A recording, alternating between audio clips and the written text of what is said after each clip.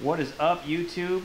My name is John Beskup, and I'm back again with another installment in the electric trumpet video series detailing my use of effects pedals with the trumpet. And today I'm making a video about the autowah from Source Audio. And I've been through several different autowahs. I've tried a bunch. This is my favorite, and I'm going to go through all the reasons why. And out of all the pedals on this board, I would say I strongly recommend this pedal to other trumpet players who are looking for autowah, especially any of you who might play funk music. So here is a view of the pedal itself. This is the Source Audio autowah bass envelope filter Pro. So it's got a few features that the normal version doesn't have. Going through anything of relevance here, we've got the main control knob here, which as you can see has in-between modes. So like when the two LEDs are illuminated like that, you're actually on the step in between these two numbers. So there's a ton of numbers, there's a ton of modes on this dial here, as you can see. So that's really nice. You've got many different filter types. Honestly, the nuances of a lot of those different filter types are kind of lost on me. But it's kind of one of those things where you just kind of play around with it until you arrive at a setting that sounds good to you, and that's all that really matters in the end. We've also got the frequency control here. If you want the auto wah to sweep down like ow, or if you want it to sweep up like wah. So that's that wah wah wah sound right there. You've got the speed. And what's really cool about this pedal is that the fast is really fast. So other autowahs that I've used just didn't get fast enough. This one's got a lot of speed to it. And then we've got a mix here with wet at one end, dry in the center, and then wet again at the other end with this low retain setting here. As you can see, you've got a graphic EQ in the center, and you've got this little button here which switches between preset banks, so 1 through 3, 4 through 6, and then these are the buttons that change between presets. So this is 1, 2, 3, hit the button to switch banks, 4, 5, 6. And as you can see, I've got them labeled here with what they're doing on my settings. So I've got two autowahs in here, one's kind of mellow, one's kind of more in your face. Two step filters in here, again one's kind of mellow, one's in your face, and then two different LFO sweep modes. So, LFOs. This pedal has LFOs, unlike a lot of other autowahs, so you can kind of have it do a variety of interesting things. And you may notice this text right here, back page mode. This is really kind of the secret sauce about what makes this particular autowah so amazing. Because if you enter the back page mode, you can step through with the aid of the manual and what it's actually doing. You can step through a wide variety of settings, including the Q of the filter, which is crucial. So I'm going to go back out of back page mode. Without having the manual in front of me, I'm not sure exactly how to do that. But you can adjust the Q of the filter, which is really, in my opinion, kind of an essential feature for an autowah. You've got to be able to adjust that Q to really get it to bite. And so I'll do a little bit of playing and show you the different modes the different presets that I created and why I like this pedal so much. Alright, so preset number 1, auto wah with, you can see the EQ shape here, and sort of a mid type of Q, not a very aggressive Q on the filter.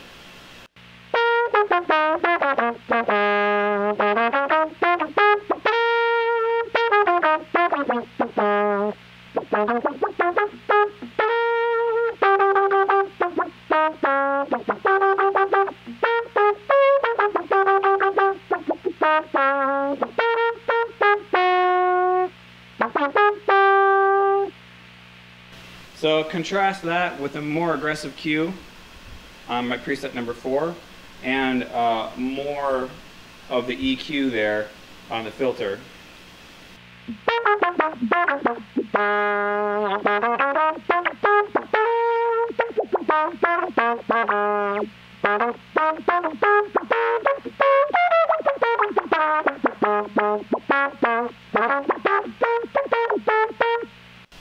So you can hear there's more resonance to that, there's more bite to that. It's got more grit to it. That autowah is really there. And what's also wonderful about this source audio filter that none of the other autowahs that I've played with have really done is that the envelope will also close as well as open. So if you play it quietly, which is I'm gonna try to do right now, you can get the envelope to open up with the attack of the note and then slowly close off as the volume of the note diminishes. So here's an example of the filter closing. Let's see if I can do this.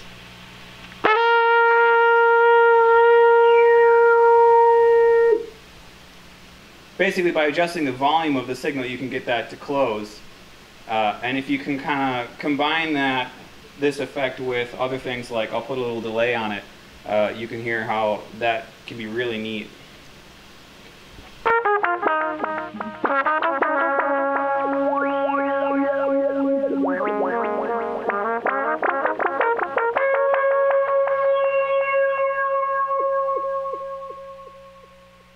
So kind of stuff like that, where maybe that wasn't the greatest example, but where when you're playing a phrase and you bring the volume down, that envelope closing can add a real nice touch, especially if it happens at just the right moment. Kind of some magical moments can be generated from that.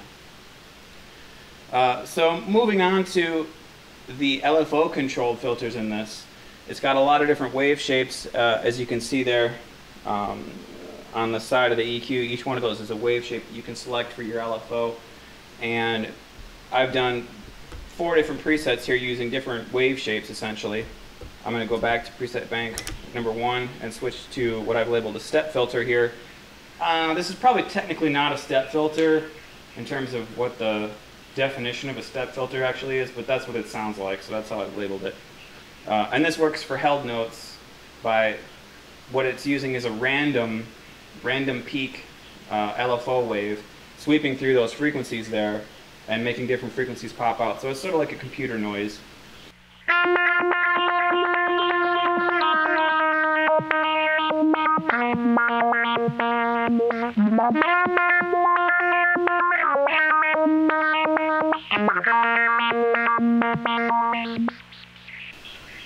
You can even hear it still going when there's no input. And so if I switch to the other more aggressive Q filter, it's just the same thing but with more oomph to it.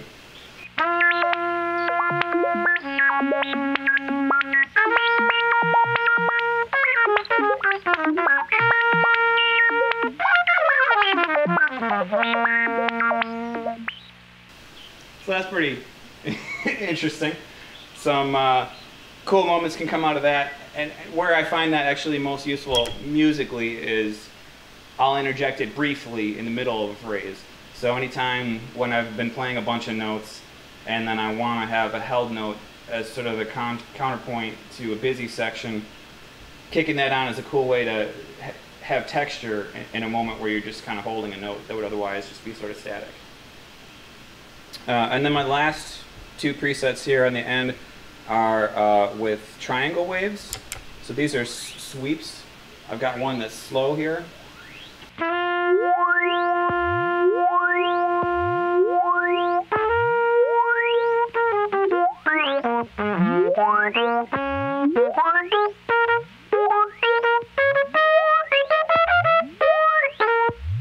So that's kind of interesting.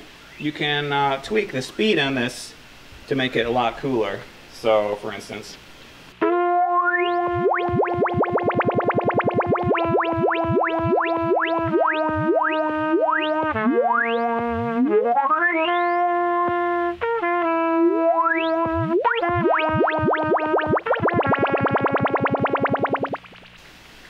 I can use that to different effects. That's the lasers mode. So here back to the preset number 1.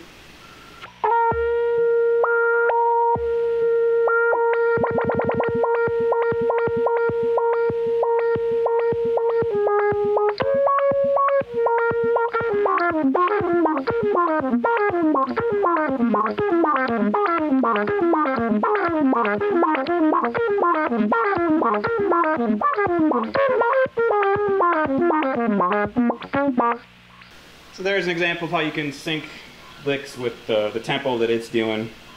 And actually that wasn't just a that wasn't a sawtooth wave, that was a stepped wave.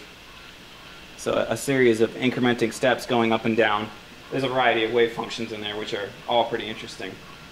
And I think that about does it for all the things I love about this pedal. So the speed of the envelope closing in the fast mode is really what I found on this pedal, but none of the other envelope pedals that I tried could compete with at all.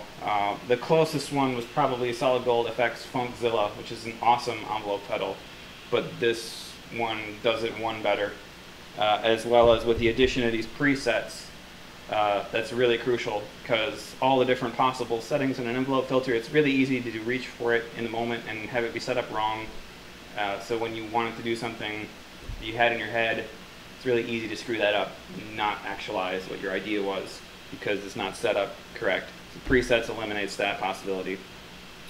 And that's also a leg up, a major leg up with the Pro version of this Source Audio pedal versus the one right below it, which doesn't have presets. So as a trumpet player who plays funk music, I cannot say enough good things about this pedal.